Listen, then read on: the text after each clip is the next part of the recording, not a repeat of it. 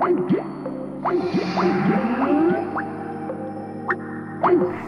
guys, today we're going to be learning how to create something like that in Final Cut Pro that looks exactly like a video conference call, like a Zoom call or a Skype, using Video Call Grid by FCPX Full Access. Really easy, it's going to take a few minutes. Let's get right into it. So first I'm just going to show you how to install this. All we're going to do is we're going to grab Video Call Grid here, we're going to press Command C, that copies the folder. Then I'm going to go to Go up in the top right hand corner here, so you'll be in Finder, you go to Go, Home, then I'm going to go to Movies, Motion Templates, and in Titles I'm going to press Command V, and that's it, it's installed, as easy as that. So let's open up Final Cut Pro. So now we're in Final Cut Pro. If we open up our Titles tab here in the top left, you can see here we've got Video Call Grid.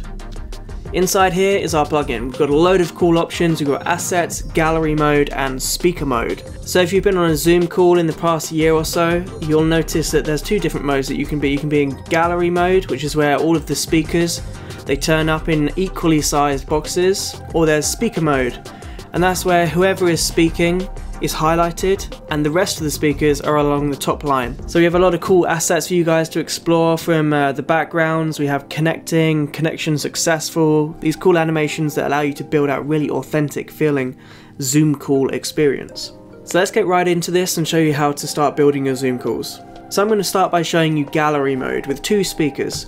So all we do is we select two speakers from gallery mode and we drop it straight on the timeline like that. If we head up to the right hand side here and we click on the T icon, that's going to bring up our inspector for this plugin. As you can see, we have two drop zones, this first drop zone here and this second drop zone here. Now with the title selected on the timeline, all I'm going to do is I'm going to click the drop zone here, and then I'm going to head over to my library in the top left, this little clapperboard icon. And you can see here I've downloaded a bunch of footage of headshots. You guys are obviously going to have your own creative approaches to this, and you can have actors who are on calls or anything like that. So I'm just going to use this guy here. I'm going to click on the start of the clip. After clicking on that, you can see all I have to do now is click Apply Clip. And there he is. He's in the Zoom call. Now let's go back on here, we'll select our title, and for the second drop zone, let's select the second person. And I'll choose this guy here. Let's click on that and click Apply Clip. Now if we just have a quick play of that, let's see how that looks. So that looks really good straight away. This is starting to feel like a Zoom call already. And as you can see on the top right hand side here, we can change things like this. So we have our speaker name, so let's call this guy Chris. As you can see, we have the ability to move this name around wherever we please, so we could have it in the middle, we could have it over to the left hand side. This also gives you the ability to, if they have a really long name, then all we have to do is just move the box over to our liking, like that. And let's call this guy Joe Johnson. And we can move his name so they're about the same width apart. A common feature of video conference calls is that people tend to mute themselves when they're not talking. So you can see here we have the muted icons, and it's very easy. We can simply get rid of those by bringing the opacity down or up.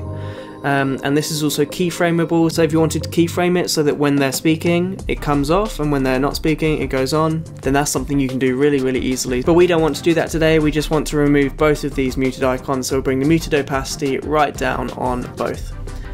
And straight away that is looking really good. So now let's presume that another caller is getting involved and someone else is dialing in. All we have to do now is head over to the title inspector, click here, and let's choose 3 speakers. Drop that onto the timeline. Now what we're going to do is we're going to re-import those clips again, and we're going to start building out this Zoom call again.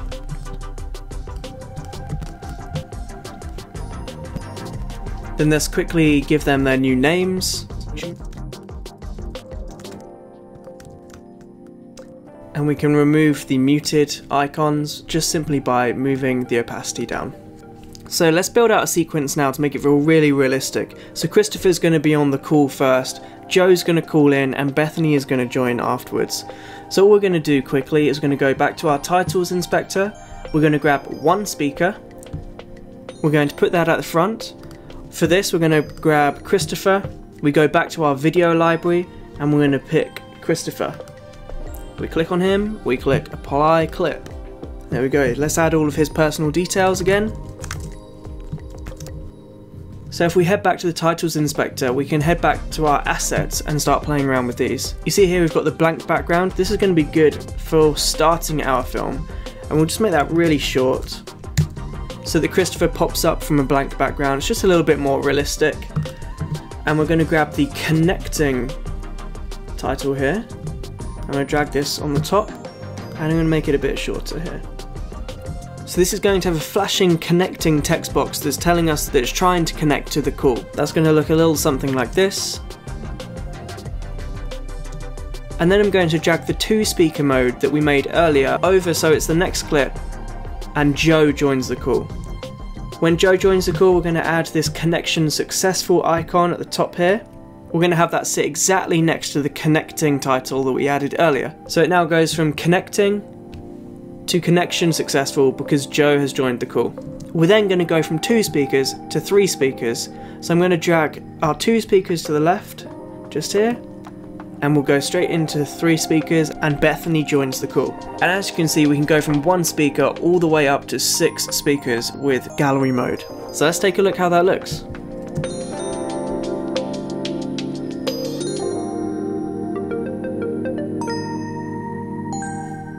That's looking really, really good. Just like that, we've turned 3 clips into something that looks exactly like a video conference call, and it was so easy. Now, as I mentioned earlier, we have 2 different modes. We have gallery mode, which has equally sized image boxes, and we also have speaker mode, and this is where you would highlight the speaker as the main image and the rest of the speakers congregate on the top line. So if we now drag 3 speakers from speaker mode into the timeline, we can take a quick look at how this works. And as you can see, it's exactly the same as gallery mode. We just use drop zones, we can change the image pan, the image scale, the speaker names, and the name position. The only difference is on speaker mode, the main speaker doesn't have a mute icon because of course they are always speaking, that's why they're the highlighted speaker, and the other guys who are lined up along the top are exactly the same as in gallery mode. We can get rid of their muted icons by simply changing the muted opacity here. So hopefully you can see this is a really simple to use, really intuitive and quick plugin to make video conference calls in Final Cut Pro in a matter of minutes. Using the drop zones is really easy. If you have any very specific timing needs and your clips aren't perfectly timed, I suggest us using compound clips and dropping those into your drop zones. If you need any assistance, feel free to get in touch with us, we're always here to help. And we're so excited to see what you guys make with this. Make sure you stay creative.